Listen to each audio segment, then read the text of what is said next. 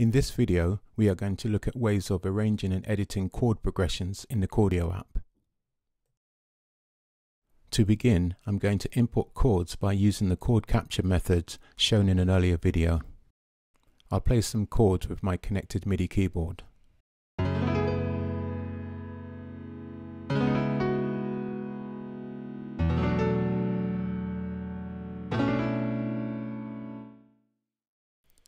I'll switch off the chord capture mode. I can transpose the entire chord sequence by using the options menu and selecting these transpose buttons and play it back. Alternatively, I can use the up-down arrow keys on a Mac to transpose all of these chords.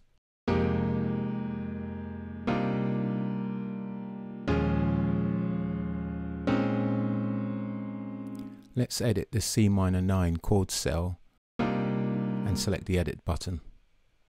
This shows a selection of editing options. For example, I can transpose this highlighted chord. Let's select the next chord and show the more options. Here, alternative chord names can be displayed by using the arrow keys. So the E flat 9 suspended 4 can be displayed as a B minor 7 with an E flat in the bass. So let's see this updated.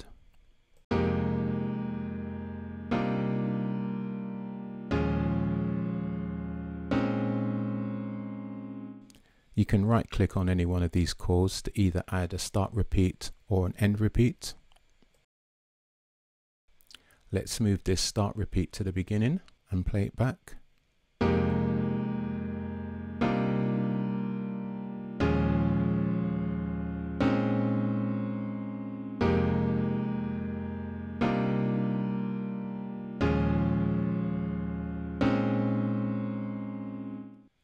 Let's change the instrument to an electric piano.